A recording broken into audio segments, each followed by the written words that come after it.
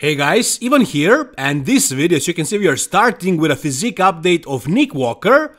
And in this one, I gotta say he looks more impressive than those previous ones that he was posting lately, because he's not as peeled anymore. I mean, of course, it only makes sense. He won't be walking around the entire off-season at like 2% body fat, so he did get a tiny bit softer, but this is not soft by any means. He still is shredded. I mean, check out the lines, the striations, the separation in his chest. For example, like, there are lines everywhere. You can see fibers in his lower chest and his upper chest. Also, check out the shoulders. Very vascular, separated as well. There is basically no visible fat on his body anywhere. He's still, once again, shredded, really shredded.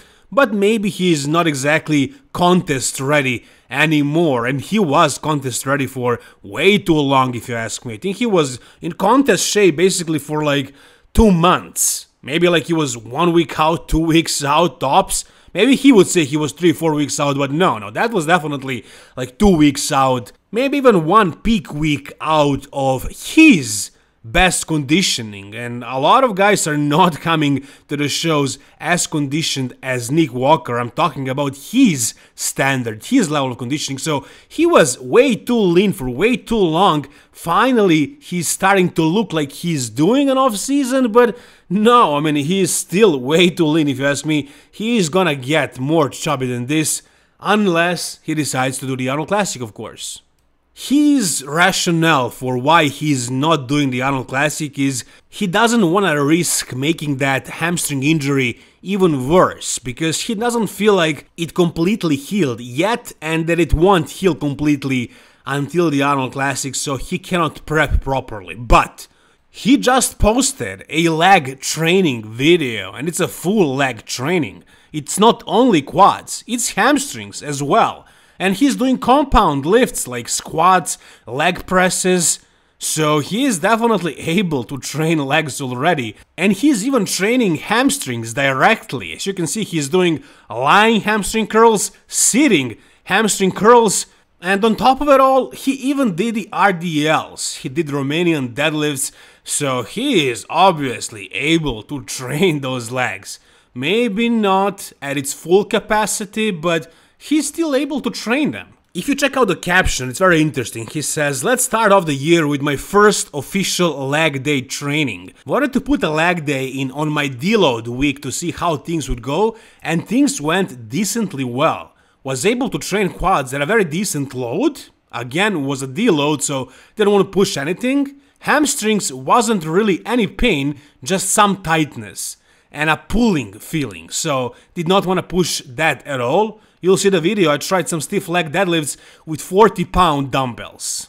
LOL. Now, I understand 40-pound dumbbells, that's extremely lightweight for Nick Walker, but still he's able to train not just his quads heavily, but he's able to do multiple exercises for the hamstring, and he's doing the Romanian deadlifts, which is probably the most dangerous exercise for the hamstrings. It's probably putting the most strain on the hamstrings, and he's still able to do some work. Yeah, he doesn't feel exactly perfect, which I believe is normal after an injury. It doesn't mean that he's gonna tear it if he trains it harder. You guys remember Branch Warren tore his quadricep, and like 6 months later he won the Arnold Classic, and that was a much worse injury. First of all, it's a quad, and second of all, I believe it was much more severe. I think he completely tore it off. What Nick did to his hamstring is, I think it's just a little rupture, it's nothing crazy. I mean, of course, he doesn't want to risk it, I understand. He doesn't want to risk his career, basically, by injuring himself again and going through the prep for no reason and pulling out at the end when everything gets more dangerous as he gets super lean, but he is still very lean. I understand that he is scared, of course, I would be, it makes sense, but I still don't really see the reason for him skipping the Arnold Classic. I think he should do it. I mean, check out once again what he looked like in this guest posing after the Mr. Olympia. Man, he looked like there was nothing wrong with his physique. His legs looked bigger than ever, probably. He overall was just shredded, super hard and full. this was contest ready. I mean, he said something that this was like 3 weeks out. No, this is it.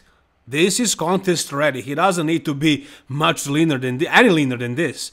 Maybe he could be a drier leaner, yeah, okay, sure, but this is definitely enough.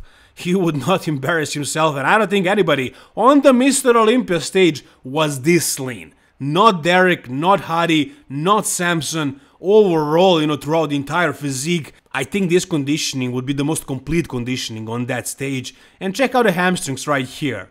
Like, maybe there aren't the best separation in the left one, but it's good. Like, he still has the mass. Also, nobody's perfectly symmetrical, and with this stance, one leg a little bit more backwards and one a little bit more forward, you wouldn't even expect his hamstrings to look exactly the same. So overall, in my opinion, everything was perfectly fine at this guest posing, and I think he's okay. I think he can continue prepping, and I think he can very successfully do the Arnold Classic.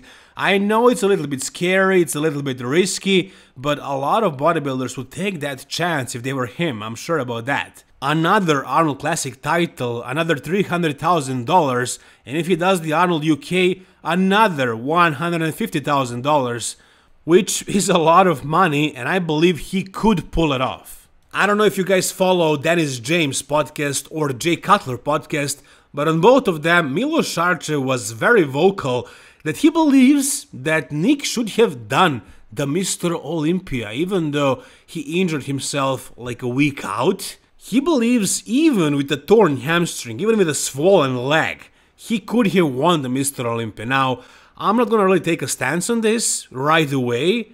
If you check out this photo of Nick's leg at that point, a couple of days out of the Mr. Olympia, there was no visible separation on his leg anywhere. It was completely swollen, it was bruised. If he stepped on the stage looking exactly like this, with one leg looking like this, he wouldn't do that well, and he definitely wouldn't win the Mr. Olympia. Also, he spoke about how he tore his calf right after he tore his hamstring, so he was also unable to walk, unable to stand, let alone hit a back double bicep, for example, or abs thighs. Most poses really require you to flex your legs, to stand firmly. He was simply unable to pose. Yeah, maybe somebody could carry him on the stage if he was unable to climb the stairs, but he still wasn't able to pose properly. So yeah, I think it only made sense for him to pull out and not do the Mr. Olympia. However, interestingly, only 2 days ago, right after the Jay Cutler podcast, Dorian Yates makes a post about this topic. I don't know if this is a coincidence or not. I don't think it is really, but Dorian made this post. It's about him tearing his tricep a couple of weeks before the 1997 Mr. Olympia, the controversial one where a lot of people felt like he didn't deserve to win. However, he tore a tricep and it was completely swollen, it was really messed up, but he still pulled through. He was still training his legs, he trained his right side of his body, he did a cardio, he stayed on a diet, he did everything else.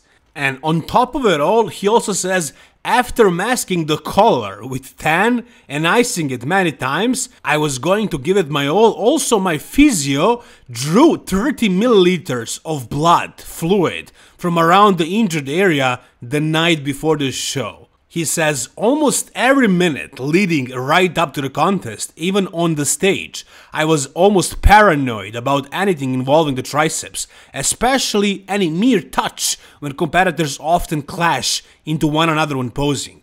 Those last few weeks, in their own right, were a blood and guts performance. And that's the mindset of Dorian Yates. He just couldn't quit, he just couldn't pull out. Now, of course, a tricep is definitely much less severe injury than, a hamstring injury, but, maybe Nick could have tried, I don't know.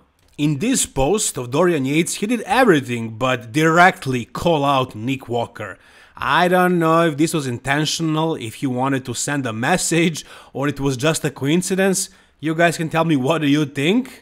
Anyways, Mr. Olympia is in the past, nobody can change that, but Arnold Classic is approaching and Nick can do that show.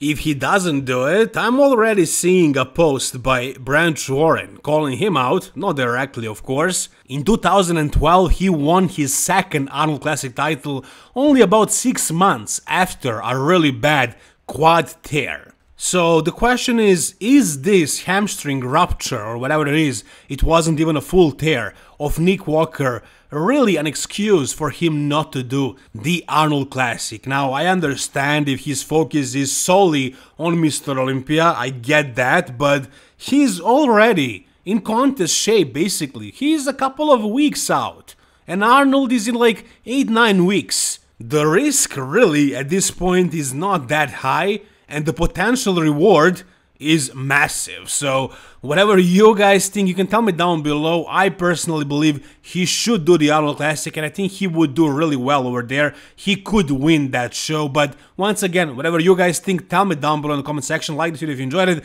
and guys, for more bodybuilding content like this, subscribe to this channel, guys. Thank you so much for watching. See you soon, all the best, and bye bye.